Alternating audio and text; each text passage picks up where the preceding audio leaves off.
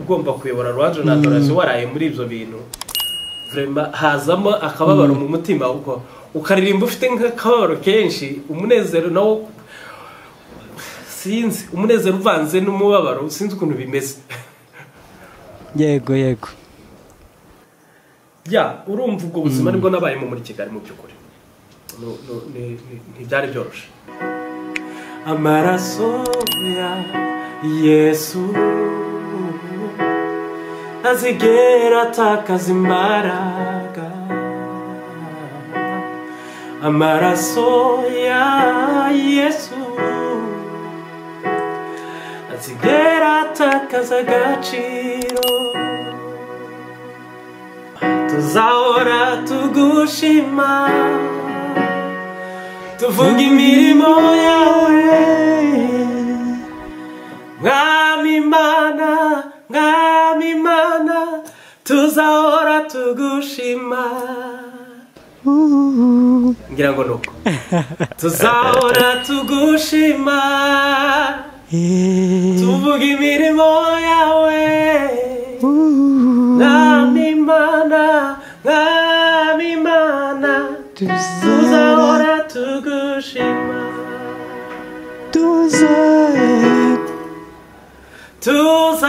tuzagushima ibihe byose Mana yacu tuzahora tuguhimbaza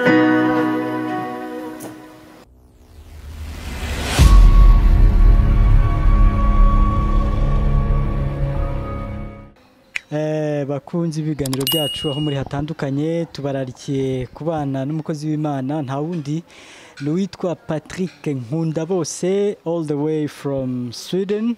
niho ari niho akorera umurimo w'Imana niho atuye tunejejwe no kumuha ikaze Patrick amakuru ni meza Florent ubuhamya bukomeje gutangwa niko bimeze ubuhamya buratangwa ku isi hose wenda tutarinjira muri iyo ndirimbo nshya yasohotse ejo bundi abantu benshi bakurikiye ku rubuga rwawe rwa YouTube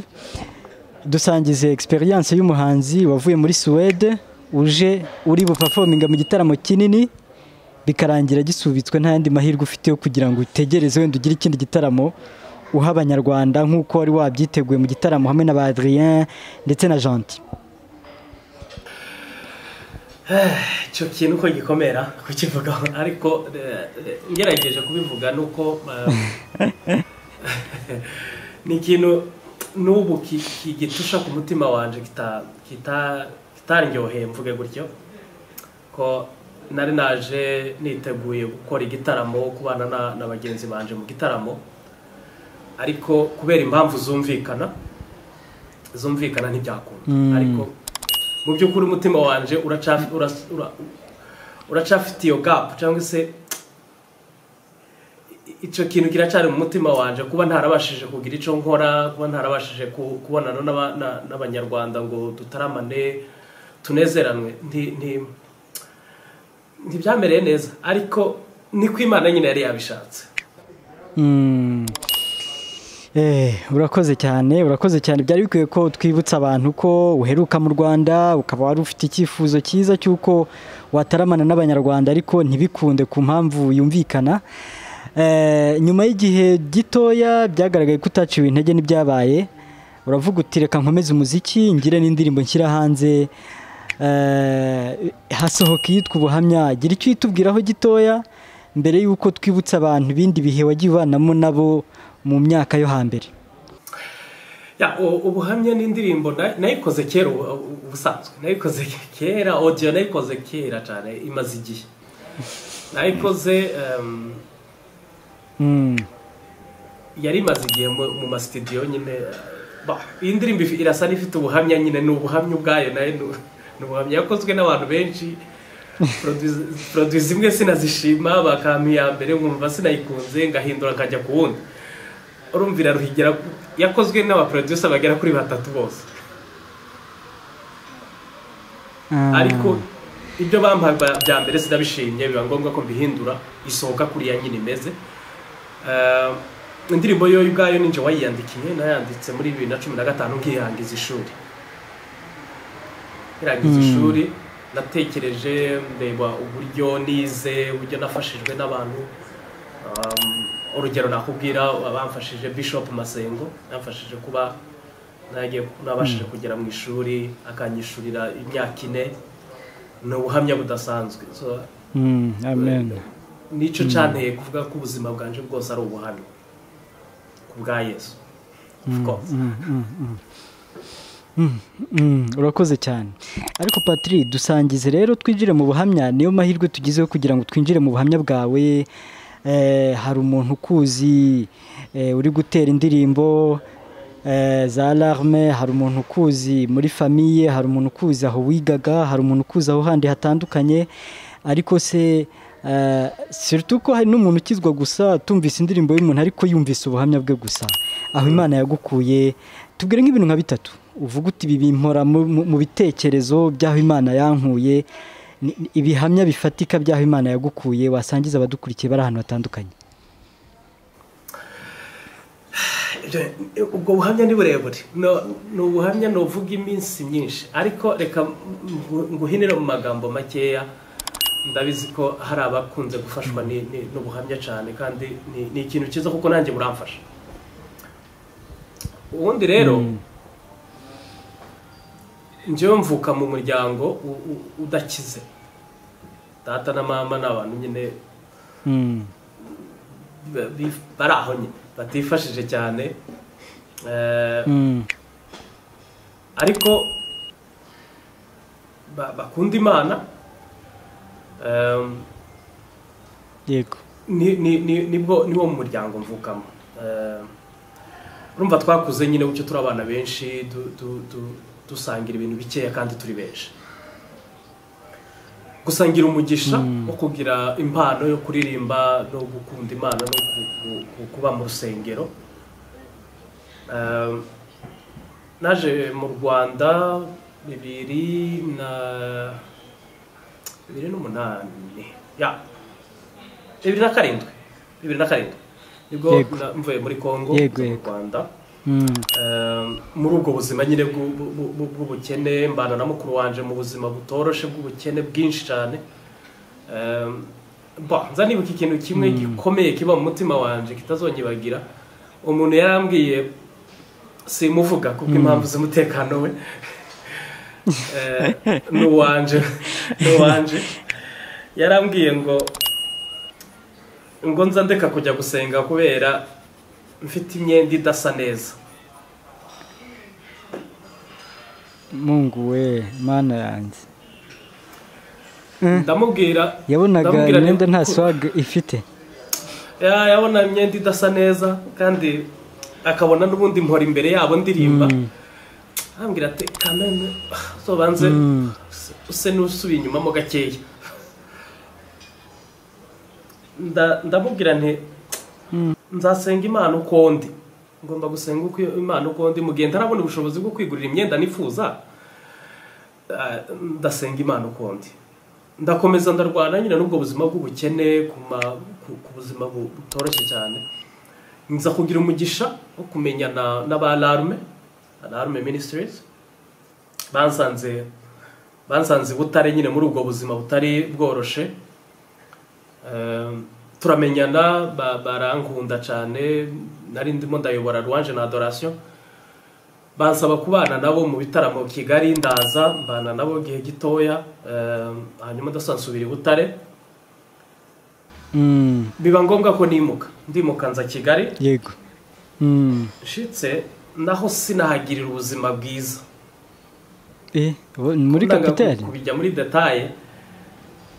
Muri kapitali sinahagirira ubuzima bwiza.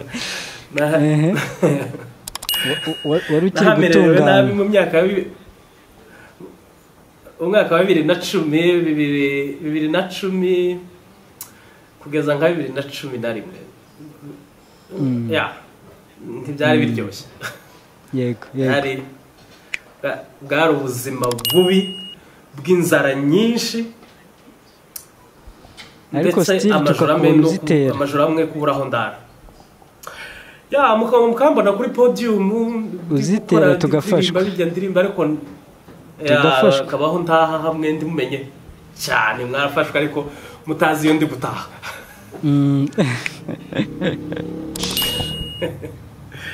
ya hari umunsi umwe ntazibagirwa yego ijoro rimwe nari Inyamirambo n'umusore umwe w'inshuti yanje tuburaho turara ahantu twari ducumbitse kwa mwarimu w'itorero yaratwirukanye dusezerera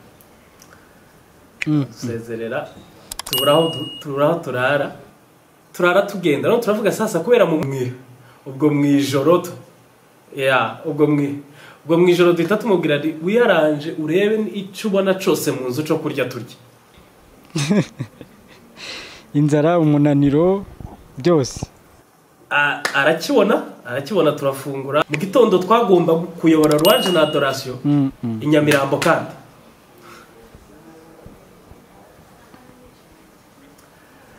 duhita dufata wa muhanda nyine kandi wa muhanda twanyuzemo bariyo dusubira nayo nyine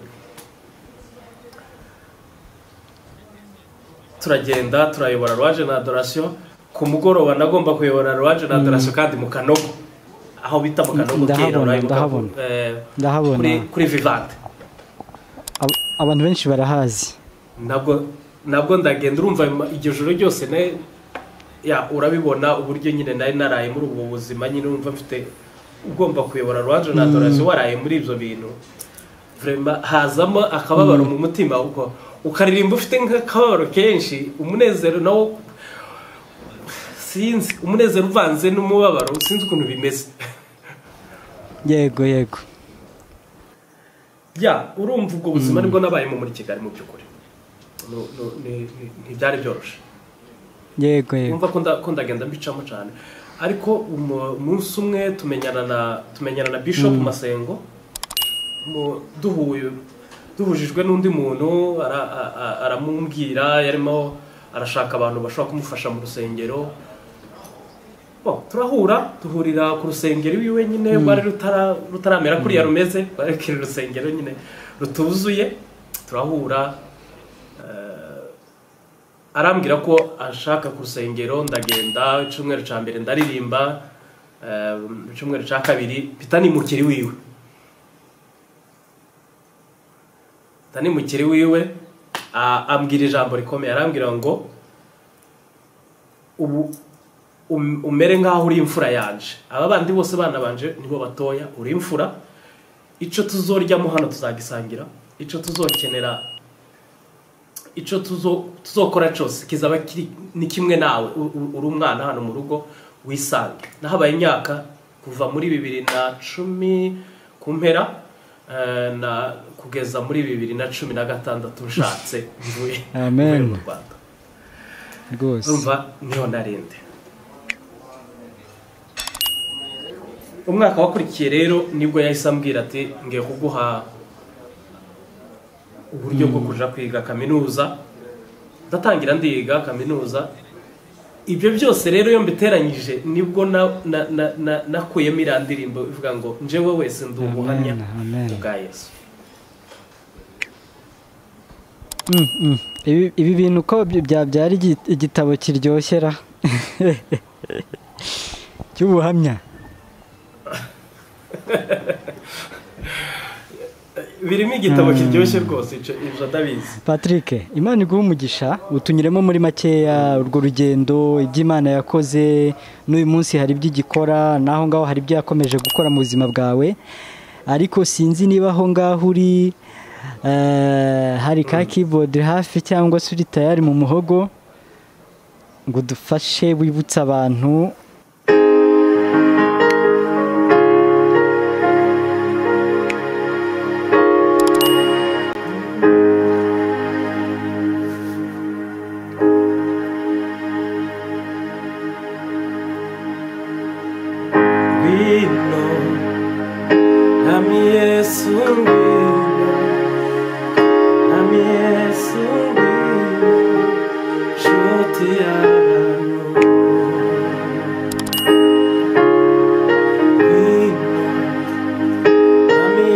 Yesu ngwino Mwami Yesu ngwino nshuti y'abantu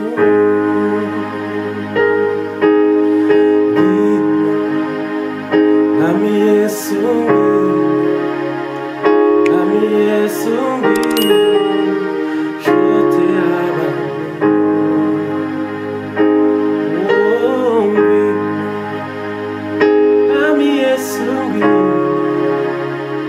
Mwami Yesu ngwino uri inshuti y'abantu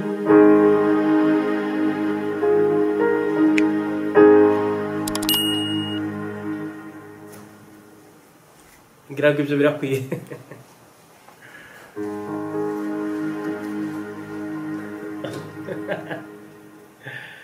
oh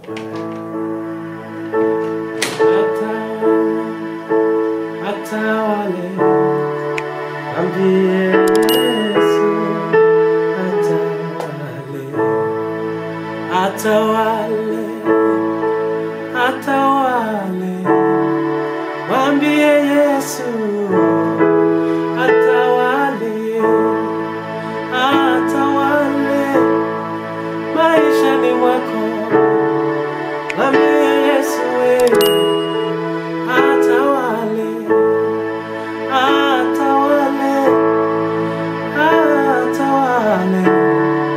mwambie Yesu atawale mwambie atawale maishani mwako mwambie Yesu atawale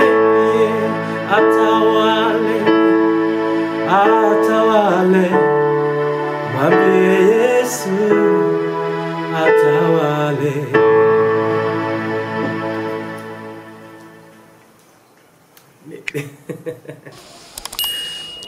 urakoze cyane Imana iguha umugisha ndibwira ko abadukurikiye bari ahantu hatandukanye bakomeje gufashwa n'ikiganiro turi kugirana namwe Patrick rero 2020 irabaye iza mu ishusho yatunguye benshi ku isi kugeza ubu ngubu hari n'abatarasobanukirwa hari n'abawufata nk'umwaka wabaye nul kuri bo ariko uravuga uti ni igihe cyo gusohora ubuhamya ahubwo maranye imyaka 5 none Patrick niki ubwira abantu nyuma yo gusohora indirimbo ubuhamya urifuza ko basigarana iki muri iki gihe abantu batentebutse bacitse intege muri iki gihe abantu bari kubara uyu mwaka batifuza no kuzibuka ko wabayeho ariko ukavuga uti ahubwo ndabona ndi gukomera kuko ndi kurushaho kwibuka aho Imana yankuye ubundi icyo ntekereza nuko abantu bakwiye kumenya ko ibi biri kuba si ibintu bitugwiririye ntabwo ari ibintu by'impanuka oya ibi biranditse mu byanditswe biranditswe kandi ntitwitege ko ari iminsi myiza igiye kuza imbere oya ntabwo ari iminsi myiza igiye kuza imbere kuko turi mu bihe by'imperuka iminsi mibi iraciyongera n'ibindi biracaza byinshi gusa icyo umuntu akora ni iki abafite Yesu muri bo ntidutinye ibihe Bibiliya ijambo ry'Imana riravuga ngo nico gituma tutazatinya naho isi yohinduka naho imisozi yo kugwa hayo naho amazi yohorera akibirindura nabwo ntituzotinya bivuga iki mu bihe byose tunyuramo ukwiye kumenya ko niba Yesu ari muri wowe tukwiye gutinya mu makuba yacu yose Yesu abidukiza byose Yesu abidukiza byose mu bibazo dufite byose Yesu abidukiza byose kandi nta kimunanira kandi nubwo hari uwo bigwamo reka mvuge gutyo uwo jyana n'ibi ngibi akabigwamo akijijwe cyangwa adakijijwe ni igihe cye kuko ntawe ushobora kuzarenza igihe cye ntibikunda ntawe uzare ari umwigisha watwigishije ankora ku mutima cyane aravuga ngo abantu ntibajye bibwira ko ntibajye batekereza ko ari ikinyejana kimwe gusa dufite kubaho ku isi wari uzi ko iki kinyejana kitazonsiga ndamuka mbyemera cyangwa ndabyemera iki kinyejana ndikizonsiga hano muri Swede Esperance de vie iri ku myaka 85 mu Rwanda sinza higeze sinibuka iri hejuru paraporo nini sinibuka ariko wibaze no urumva ikinyejana biri hasi yaho ko biri kose ikinyejana ndikizodusiga oya nubwo nogeze imyaka 85 ikinyejana ndikizansiga so umuntu akwiye kumenya ko atazaramba nk'umusozi atazabaho nk'umusozi muri ico gihe cyo gutekereza ko atazabaho nk'umusozi akitegura muri ico gihe gito yasigaranye dufite ahandi hano tuzajya tidutinya corona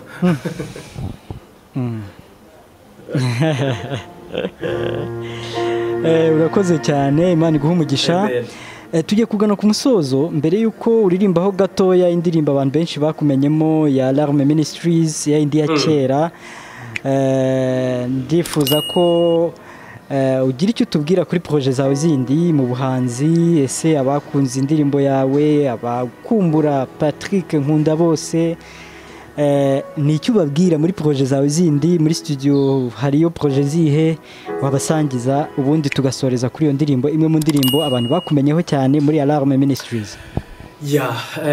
projet zanzu uko zimeze ubu ngubu ni hari indirimbo z'amaudio zibiri ziri hanze kugeza ubu ngubu sindazishira mu bitangazamakuru cyangwa ku maradiyo ariko zararangiye zirahari ebyiri hariyo n'indi muri studio irimo gukogwa nakoranye na Ben iri hafi kurangira nayo ushize nayo mvugana n'umuproducer uri kuyikora kugira ngo bayisoze urumva ni indirimbo 3 ziri mu nzira hari imwe yitwa ngo amaraso ya Yesu ntazigera atakaza imbaraga amaraso ya Yesu ntazigera atakaza agaciro iri hafi gusohoka iri hafi gusohoka amen twayikoranye na Keila iyo turi kuyitegurira video Keila ni turi kuyitegura Keila ni wa mu vocalist yego wazanye na ADRESS niwe turi kuyitegurira video dusogongeze hariho imbaraga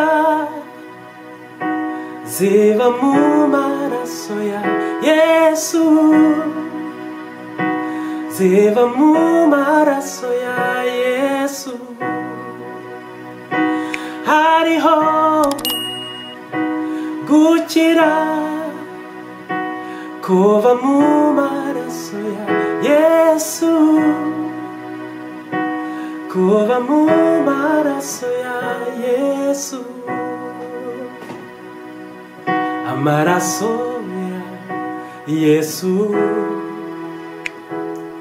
ntazigera atakaza imbaraga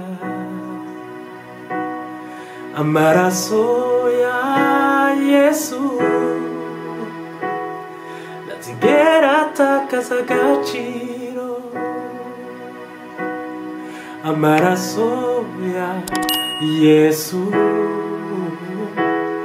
ntazigera atakaza imbaraga amaraso ya Yesu ntazigera atakaza agaciro ibindi muzabyumva vuba ibindi muzabyumva mu nyuma wadusogongezaga urakoze cyane dusoreze hahandi rero tuzahora tugushima tuvuga imirimo yawe mwami Imana tuzahora tugushima ngira ngo nuko tuzahora tugushima tuvuga imirimo yawe Namimana tuzahora tugushima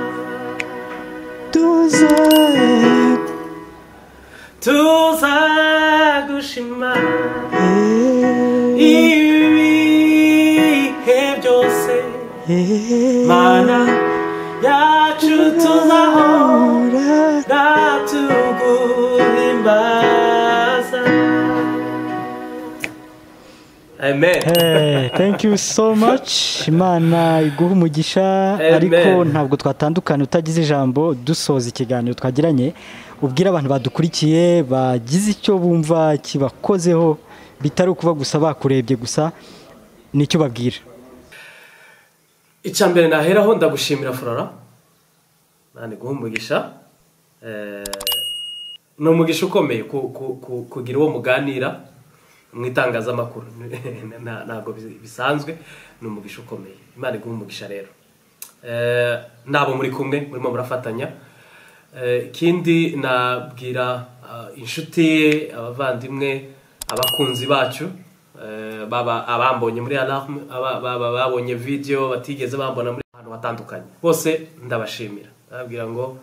muri inshuti zanjye kandi mukomeze mudushigikire mu masengesho no kuri YouTube naho mwakora subscribe ni byiza akora subscribe ni byiza rwose YouTube ni amazina yanjye wakwandikamo Nkundabose Patrick uhita ubona channel yanjye ya YouTube ariko kandi urashobora no subscribe kuri channel ya Florent Dutiye yitwa Kutagira Gospel News. Yes, Gospel News Gospel News by Florent urashobora kugenda ukakora subscribe ugakanda nakazogera kugira ngo uzakomeze ubona ama video atandukanye Florent agenda ashiraho ikindi ndamukiriza alarme wowe uraho hafi ubanda mukiriza yes kandi turi kubasengera asante sana urakoze cyane Imana iguha nawe.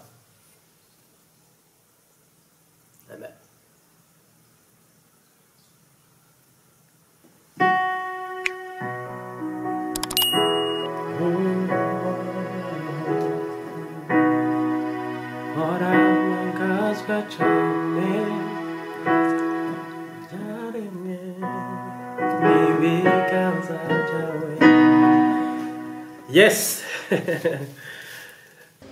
Thank you so much. Imana iguha umugisha abadukurikiye bari ahantu hatandukanye ku isi. Imana ibaha umugisha. Patrick Nkundabose, God bless you so much. Tuzasubira ubutaha.